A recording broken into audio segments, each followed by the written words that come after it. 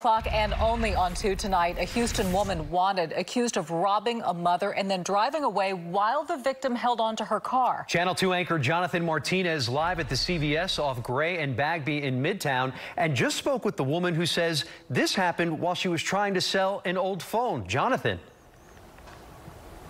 As a victim in this case did what a lot of people do. She turned to technology to get rid of some of her stuff. In this case, she went to offer up to sell her cell phone. Little did she know what would happen after she met up. It was really bad.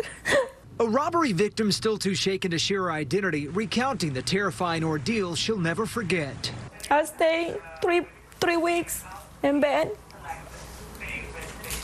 I couldn't even move. After putting a cell phone up for sale on OfferUp and finding a potential buyer, the victim says she met that person and her passenger at a CVS in Midtown. But the driver, later identified by court documents as Daisy Carballo, claims she couldn't get out because of an injury. That's when the victim stepped on the SUV's step rail to show them the phone.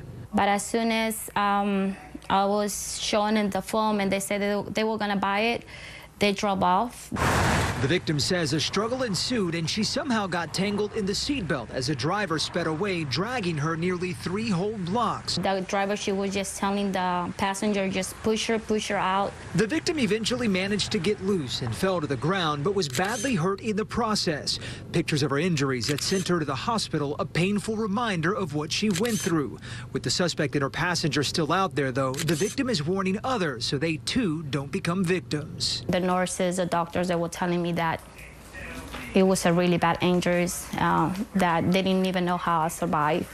And according to court records, the driver in this case was already arrested for a similar type crime in the past. If you know anything about this case, you're urged to contact authorities. We're reporting live tonight from Midtown. I'm Jonathan Martinez, KPRC, Channel 2 News.